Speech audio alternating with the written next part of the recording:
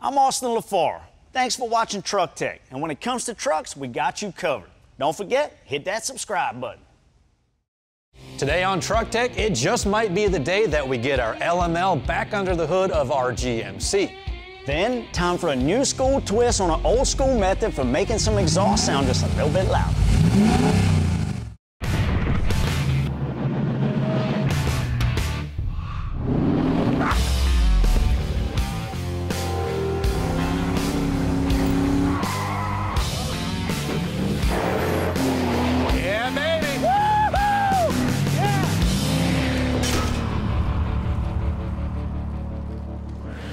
Hey guys, welcome back to the shop. Today we're going to be spending some more time on Dragon Alley, our 2011 GMC Sierra 2500 HD Denali quad cab, four-wheel drive, automatic, awesome sort of fast truck.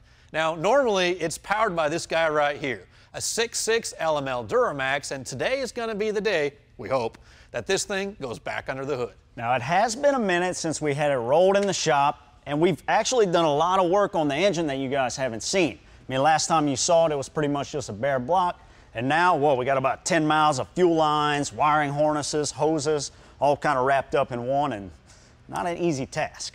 Well, I am sure glad that we took a whole bunch of pictures when this thing was disassembled, because without exception, this is the most complicated engine that I've had to reassemble. And it's mostly just all the stuff that's intertwined on the top. You've got high and low pressure fuel systems, you've got a wiring harness, you've got an injection pump that's buried way down there in the valley, and it just, everything has a very specific order that it needs to go in. But we've got it all together, and the engine's just about ready to go. However, there is going to be a pretty big change that we make in the direction of this build.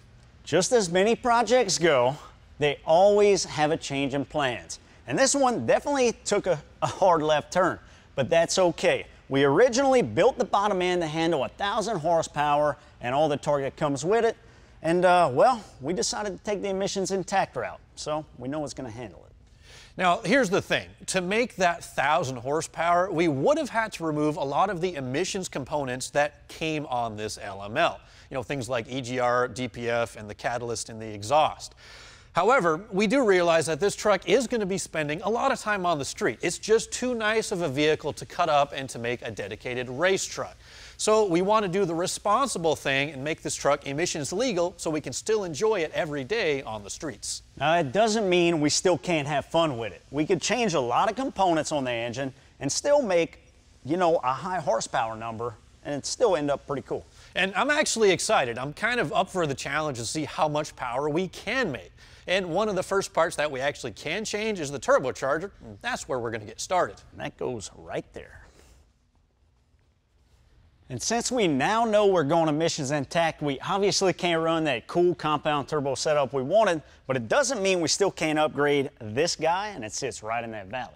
Yeah, you know, the primary charger, as long as we keep the VGT function, there's no reason we can't upgrade it to almost any size that we want. And the stock turbo is pretty small. It measures in at just under 60 millimeters. We're replacing it with this Stealth 67 G2 we picked up from Calibrated Power.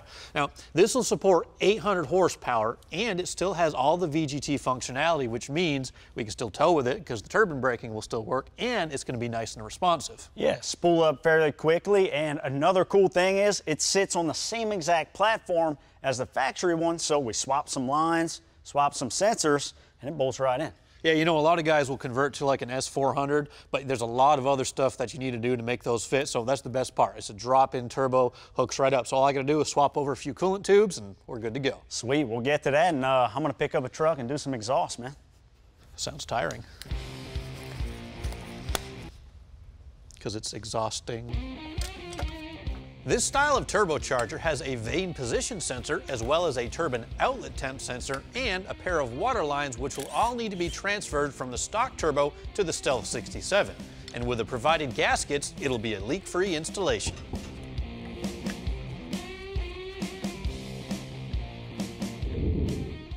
So to make life just a little bit easier, we're going to throw the Y-bridge in before the turbo. On a Duramax, the turbocharger sits in the rear of the valley, and while this type of turbo can be dropped in with the engine still in the truck, it's so much easier to access everything with our engine on the stand. Just about every single diesel engine produced in the United States for on-road use over the last 15 or so years has come fitted with one of these, an EGR or exhaust gas recirculation system. Now, it's quite heavy, it looks complicated, and it takes up so much space it makes it almost impossible to get to anything on the top of our LML. But it does reduce the pollution that comes out of the tailpipe of our LML, so we're happy to reinstall it. Now, there's a lot going on here, but it's actually quite simple, the path that the exhaust takes. Now, this is the up pipe, and it connects the exhaust manifold to the turbocharger. That's where we want most of the exhaust gas to go. However, a small percentage is diverted into the EGR system.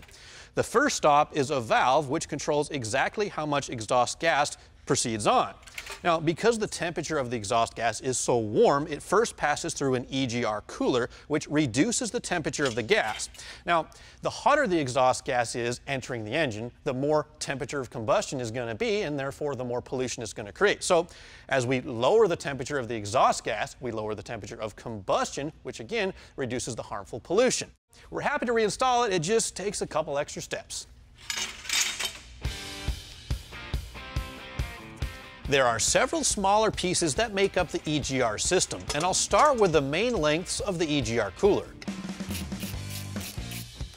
And then I'll attach the forward EGR valve between the cooler and the intake. And then I'll connect the secondary tube to the top of the valve. On the back side of the engine, the primary valve connects everything together. And again, this work is so much simpler to do with the engine not in the truck. Next, rat rod rumble by pushing a button.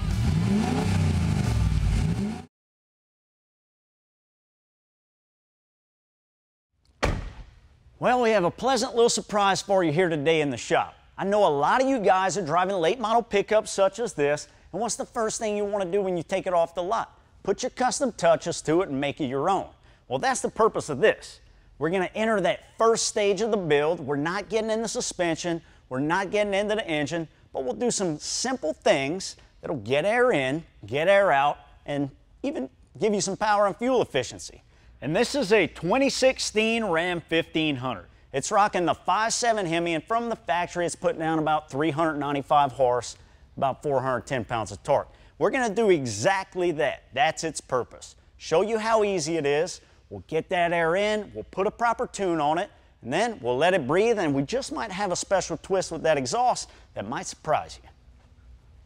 So you may remember those old school hot rods with the exhaust cutouts. They pull up at the light, it's got a nice rumble to it, then the next second, bam, nice, loud, and aggressive. Well, that's exactly what we have here. This is Flowmaster's FlowFX Direct Fit Dual Mode Muffler. And that's exactly what it does. It gives you the best of both worlds. One mode, the exhaust gas passes straight through the high flow muffler, straight out the tailpipes. Then, with the touch of new technology and a button, bam, the power chamber has an actuator valve that will rotate and redirect the exhaust gas straight out a 3-inch turn-down pipe, which will give you that nice, loud, aggressive sound when you want it. And the best part is, this replaces the factory muffler, pops right in no time at all. Let's get this truck on the lift and get it done.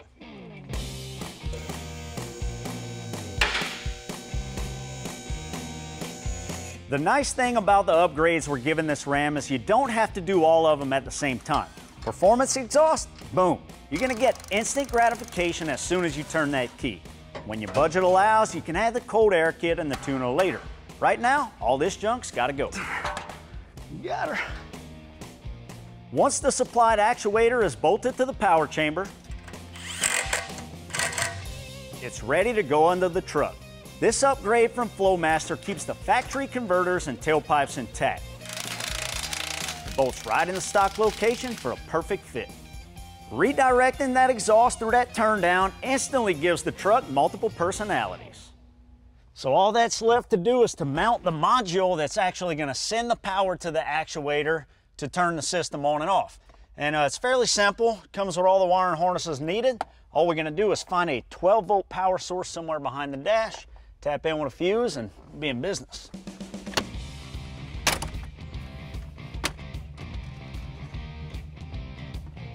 And no worries about any part of this installation. The kit comes with easy to read instructions. I mean, even LT could figure this one out. I already ran the harness under the truck and through the firewall, and it connects straight to the module under the dash. To complement the straight-through muffler design, Flowmaster's Delta Force Performance Air Intake will move more air through its high-flow 8-layer filter. Now for the last piece of the puzzle, tuning. And we're using the Diablo Sport Trinity 2 EX. And it's pretty simple. It plugs into the OBD2 port, right to the back of the device, mounts on the windshield. Now the best thing about this, it'll read DTC code, so if your check engine light comes on, you can figure out what the problem is, monitor a bunch of different gauges, and also choose from different power levels where you want fuel economy, towing, or even high performance. And it's pretty simple, straightforward. We'll just go through the steps and take this truck outside and see what it actually sounds like.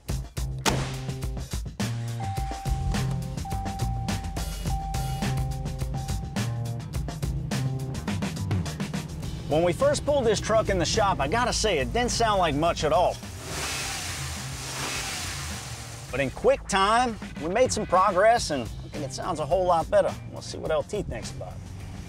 Well, the good thing is I can actually tell it has a V8 just from listening to it now. Right? Sounds pretty good now. I like it. So how hard was the install? Did it take too long? Dude, super quick, seamless, easy. All right, now the valve right now is closed, right? Just running through the mufflers? Yeah, we in closed. Rev it up a couple times. Let's hear it. Well, it certainly is a lot more aggressive than it was stock, and it gives it a nice tough sound, but like, we came to hear a cutout, right? So let's hear this thing wide open. Let's see the difference. Okay, open. Oh yeah, you can definitely tell. Rev it up a little bit. Yeah, for sure. Yeah. I like it. I'd probably leave it like that and drive around, but here's the thing. You just made this truck louder. I'm gonna go make our Denali a little bit quieter. True that, buddy. Next, Duramax goes back home.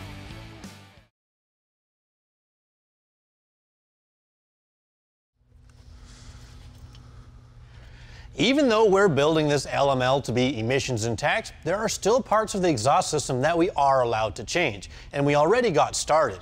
We installed a set of PPE Highflow exhaust manifolds that have a much larger internal diameter than stock, and they have nice smooth sweeping transitions, which will do a couple different things. Number one, increase the overall power output. Number two, reduce exhaust gas temperatures. And number three, make the turbo spool up a lot quicker. Now, speaking of the turbo, it's technically part of the exhaust system, and this is a Stealth 67 VGT we picked up from DuramaxTuner.com. It will support 800 horsepower, but to do so, it needs to be getting air from the exhaust manifold, and luckily PPE has exactly what we need, because don't forget, we also need to feed the EGR. This is their 50-state legal high-flow up pipe, and it has, again, a much larger diameter and much thicker wall thickness than stock, and bolts right up, keeping all these systems happy. Now, the stock downpipe is quite restrictive because it has almost a sharp 90-degree bend as it exits the turbine. Also, PPE has what we need there with their 3-inch stainless steel high-flow downpipe. It bolts right into place and has all the factory provisions, including a port for the 9th injector, so we can fill that DPF with diesel during a regen. There are mixed opinions about anti-seize compound and exhaust hardware, but it is very common to break these manifold and turbo bolts when attempting to remove them, so a little extra insurance goes a long way in my book. The PPE up pipes install in the exact same way as our stock parts, and with both sides connected, I can move on to installing the downpipe, which wraps up our exhaust upgrades. I went ahead and dug out the transmission, and that means it's time to drop the motor in, and then we can lift it up and bolt this dude up from underneath. And Excalibur built this for us. This is the Black Series, and it's good to handle like 1,000 horsepower. So no matter what we do to this build now or in the future, we know we're not gonna have any problems. Well, the great news is I have every last piece buttoned up on this engine. So all we gotta do is, like Austin says, get it in the truck. And from there, since we took all the time now to get all the harness and everything connected, there's really only like 3 things we gotta plug up, and this thing should be able to run. But first, we need that crane. So why don't you unhitch the transmission? Let me hook you up. Get this thing off the stand for good.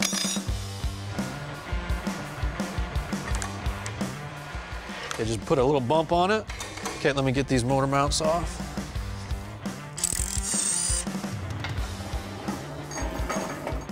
So I remember pulling this thing out. The challenge that we're gonna have is basically getting it under the firewall. Yeah, it does stick out quite a bit. Basically, the oil pan is gonna be jammed right up against the cross member. Oh, we're all crooked here. Looks good. A good push. Oh.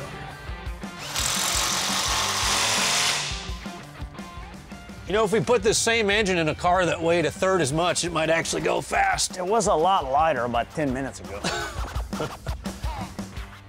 We ain't got no brakes now, remember? Oh no, we got brakes. Got no power though. You know, the great thing about the Denali is it's nice and comfortable inside while you're being pushed. Is it? I wouldn't know. Well, it's always a huge accomplishment to get your engine back in the project vehicle because this was a pretty extensive build and we took this thing apart, I think last fall, so it has been a little while. Yeah, no doubt, biggest part of the build, but it's the last part of the build. We are almost there. Well, all we gotta do from here is fill this big empty space with a transmission, and then we have something else we're gonna bolt onto the motor upstairs, like another fuel pump. Yeah, and dude, I got the cross member out, so it should be okay. How's this all gonna work? Next.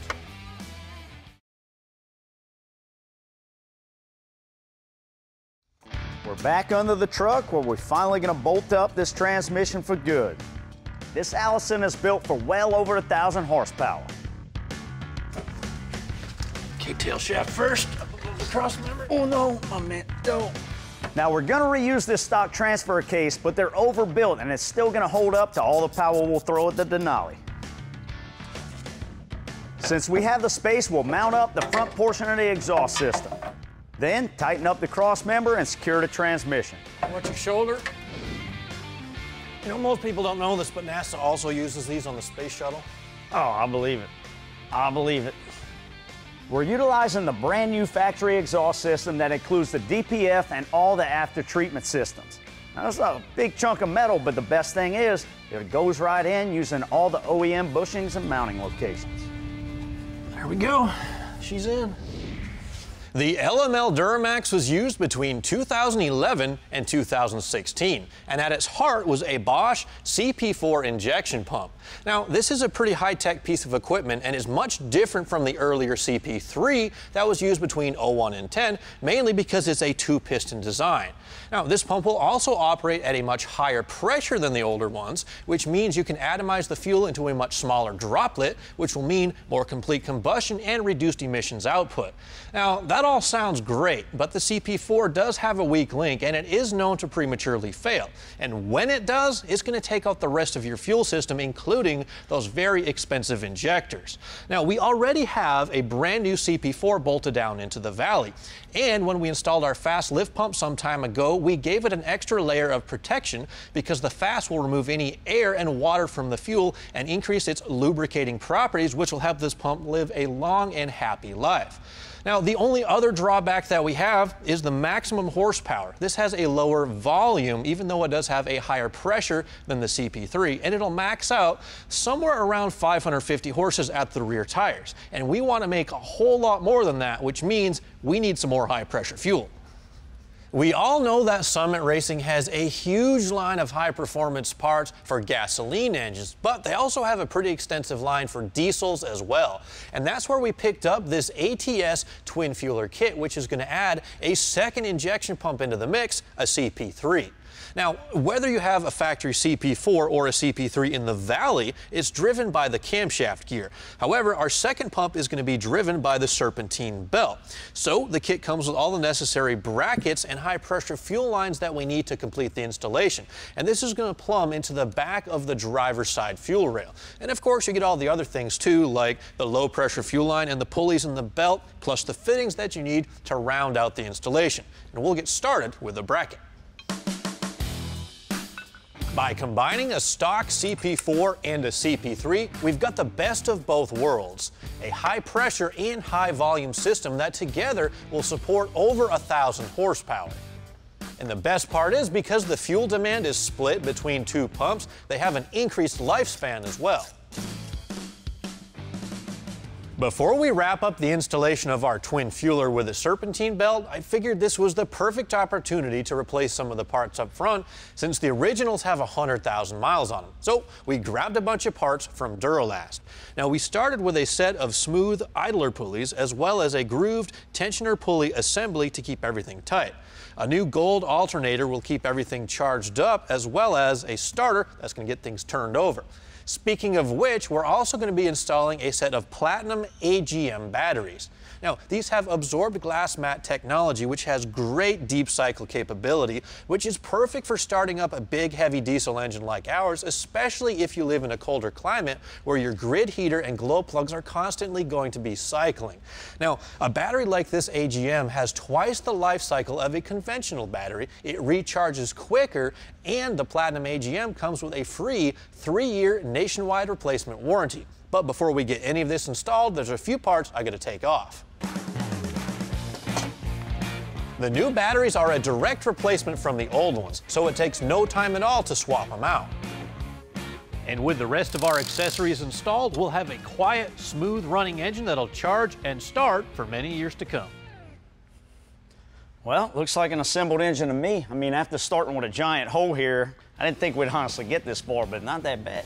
Yeah, because we took care of so much of the hard, tedious stuff when it was out on the engine stand. It's pretty much like an assembly line here. We just dump it in and go.